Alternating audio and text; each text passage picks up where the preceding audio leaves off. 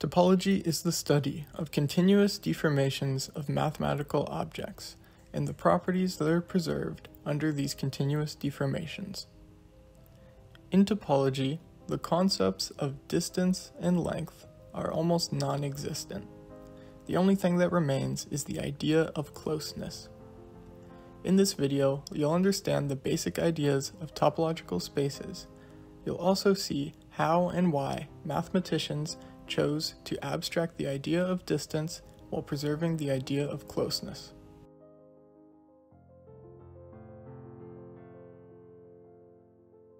Before we understand topology, we must first ask, what is a space?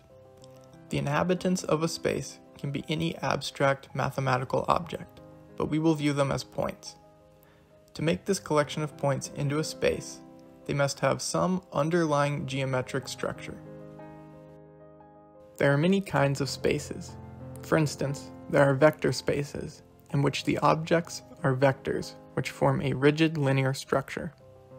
There are also metric spaces, in which any two points have a precise distance.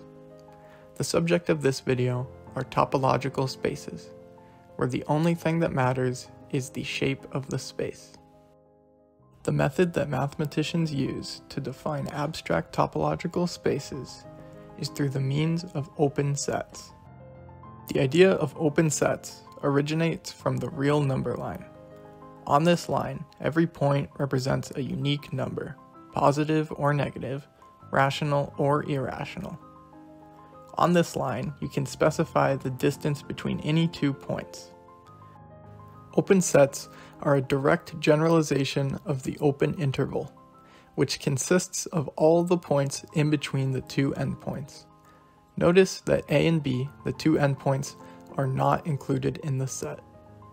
The key feature of open intervals is that every point has a smaller open interval contained inside the larger one. This happens regardless of the point that is picked, so the points can be infinitely close to the edge. Contrast this with the closed interval, which includes the endpoints A and B.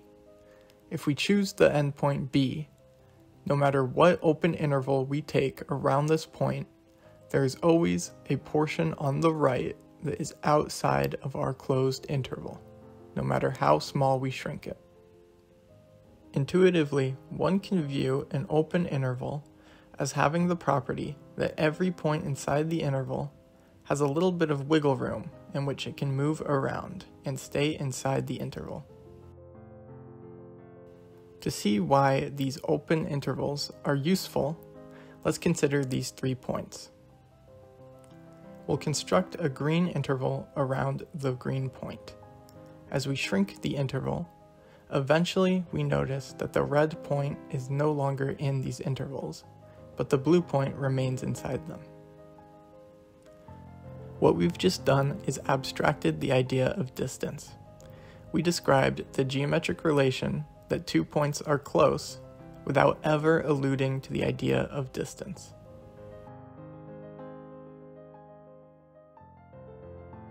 To define topological spaces, instead of using a precise distance, we use abstract open sets to define a loose relationship of closeness between points.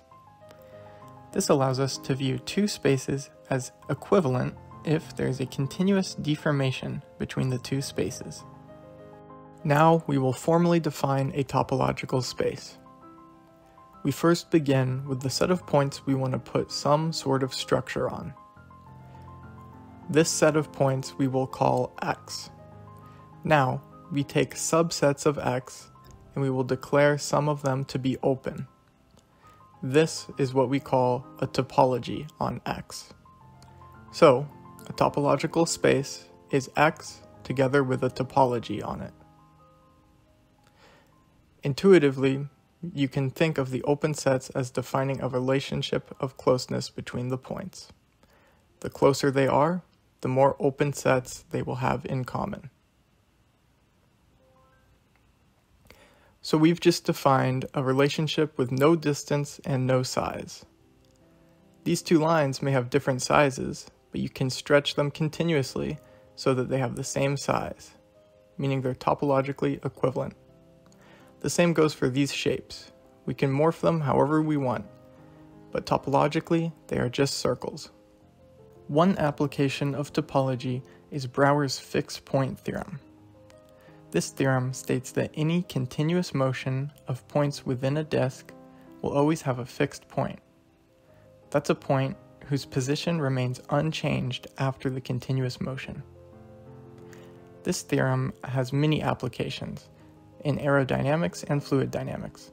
For instance, this theorem means that when you stir a cup of coffee, there will always be one molecule whose position remains unchanged after you stir it. If you've made it this far into the video, thanks for watching, and I hope you learned something.